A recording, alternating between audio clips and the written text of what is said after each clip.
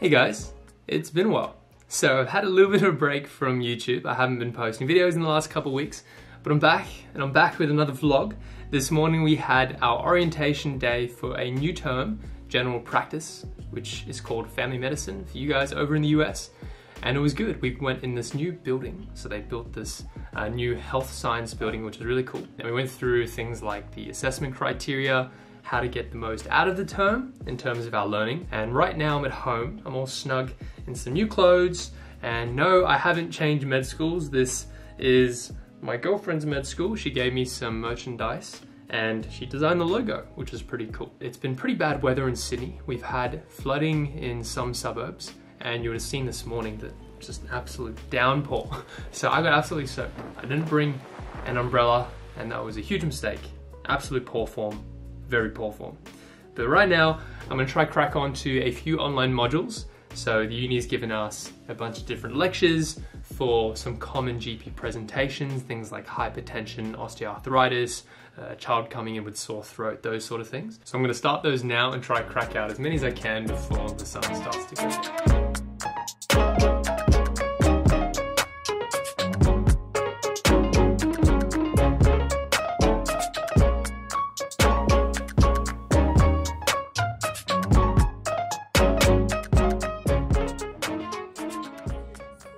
After our first session on writing drug prescriptions, we review cervical screening.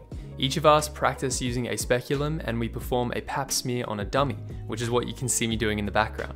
In Australia, we have a national cervical screening program, which offers cervical screening tests for women aged 25 to 74 years. The test looks for evidence of HPV, which can lead to changes in the cells of the cervix, and it's done every 5 years. Once everyone's had a go, we do a group exercise where we have to choose the most appropriate contraceptive care for different female patient vignettes, whether that be an intrauterine device or a contraceptive pill. We also get a chance to practice using an otoscope, and honestly, after a lot of struggling, I think I managed to see the tympanic membrane, but again, I'm not too sure, so I'll need to do a bit more practice.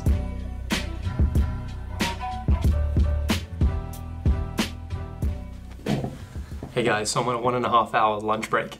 I went to Subway and grabbed myself a chicken sub, and I'm in one of the tutorial rooms now. This morning's session was good. We went through prescribing medicines, and we got a little bit of practice with the otoscope, which is a little device that lets you see in the back of your ear. I've got about 45 minutes until my next class, so I might crack on to a few online lectures.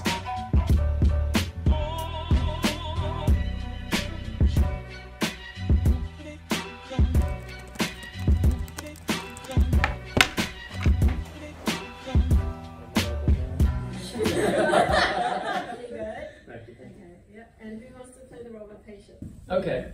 Yeah, because I see you were added on the schedule last minute. We had a pretty busy morning, so tell me a little bit about why your friend brought you in. I don't have to go talk to your parents. You're old enough now to make your own decisions. So whatever you share today is just completely between you and I. It might be useful to put you on some prophylactic medicine. So it's just some medicine that we give in cases like this to make sure that you don't develop any sort of infection. So. The doctor shows empathy and understanding. You guys looked at me and decided you were just like... Alright, thank you.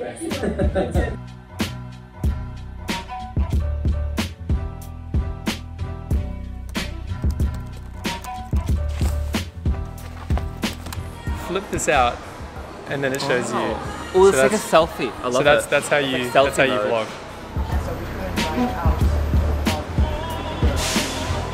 Hey guys, so I just met up with the prac group, and we're gonna get some Japanese food.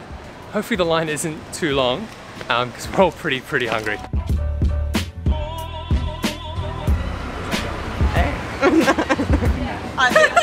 It wasn't, but we can. Okay, what's ramen for?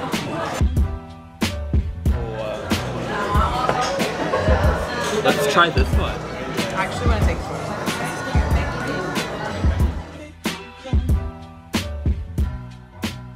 Alright guys, so we just finished dinner, bellies are full, and we're gonna head over to this dessert place to pick up some ice cream.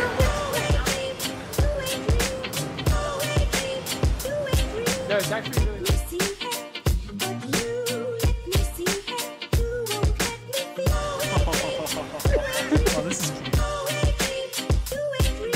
I can't believe Okay, now I don't know what to say.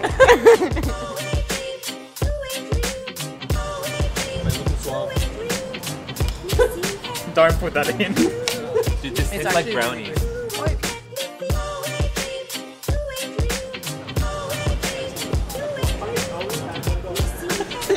See you guys.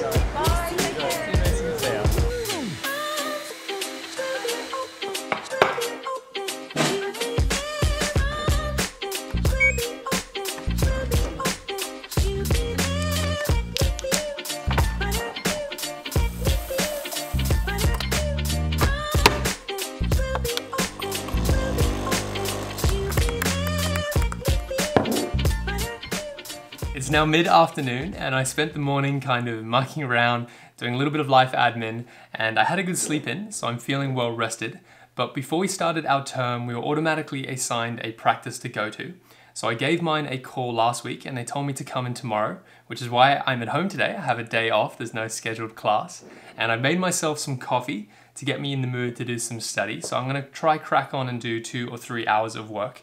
And earlier this week we were recommended this textbook called Motag's General Practice, which is apparently like the Bible of general practice here in Australia. So I'm going to have a quick look at that and do some work so I'm not a complete potato during the day.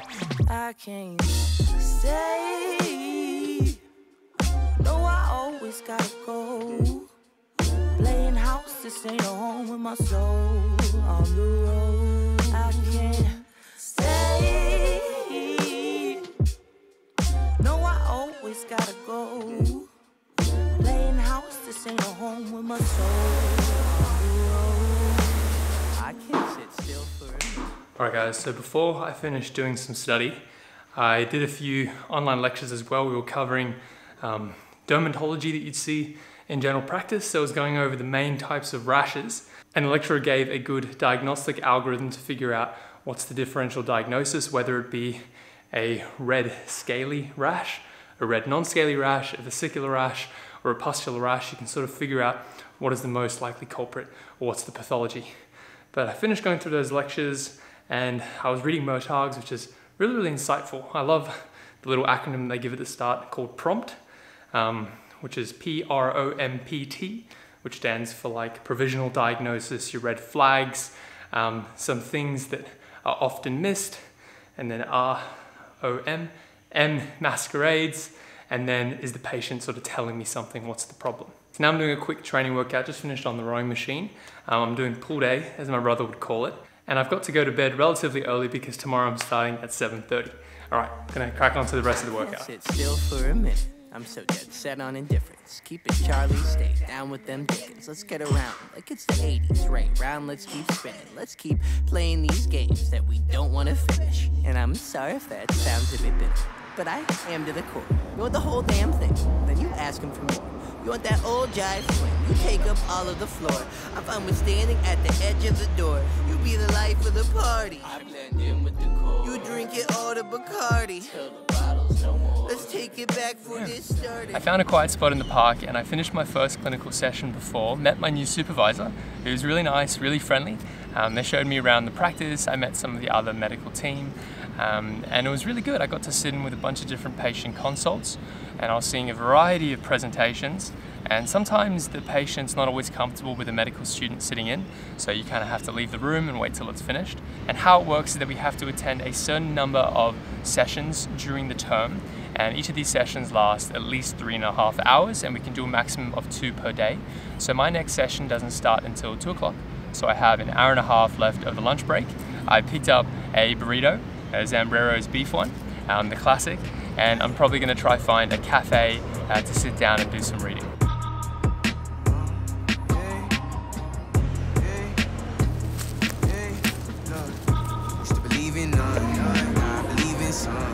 I believe that everything happens for a reason. I believe that there is greatness inside all of us. Best believe what you believe is what you will become. That what ain't given is what you give out gets returned. Life's a gamble, roll the dice. Days on earth ain't promised, we just all living on borrowed time. That there's still hope in the world. Today was a long one, went from 7:30 a.m. to 6 p.m. And one of the biggest challenges in primary health is helping patients to change their behavior which may pose a significant health risk. So that could be cutting down on, say, smoking or alcohol consumption. That could be incorporating more positive health behaviors like increasing fruit and vegetable intake or improving medication compliance. And one technique to help motivate patients to change is using motivational interviewing. And at the core of motivational interviewing is a few principles which are well summarized by the acronym OARS, or O-A-R-S. O standing for open-ended questions, A for affirmations, R for reflections, and S for summarizing. It helps the doctor and the patient be on the same side to help achieve the patient's long-term health goals.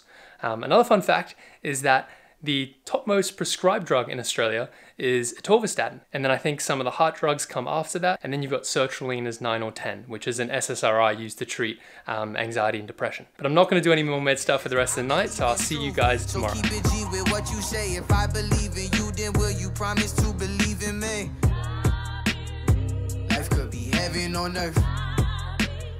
It's around midday and I've had a pretty chill morning. I watched a lot of YouTube and generally procrastinated. And I'm at home today because my supervisor isn't in at the practice, so I have a free day. And I just finished lunch and I was reading through this new book, The Emperor of All Maladies by Siddhartha Mukherjee. And it's a biography of cancer where he talks through the current treatments, how we came to our knowledge of what cancer is and sort of the history of it. So it's been really interesting. And I've also been recently reading a lot of medical related books, some by Atul Gawande, also Gifted Hands by Ben Carson. So if you're looking to pick up a medical related book, I'd suggest checking out one of the ones on the screen. But right now I have about 30 minutes until some online Zoom classes, so I'm gonna head upstairs and prepare for those. Doesn't exist in any common sense. You are more now a team member.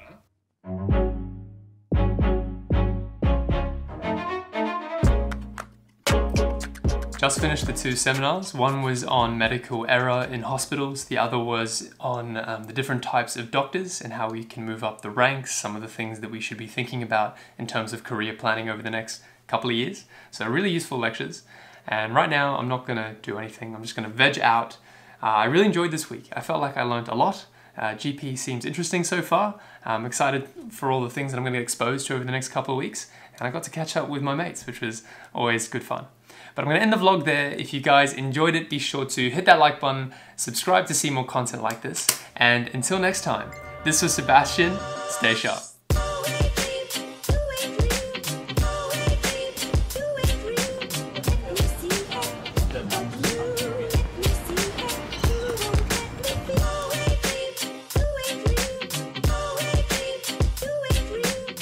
Go directly behind me, then I'm going to move my head out of the way.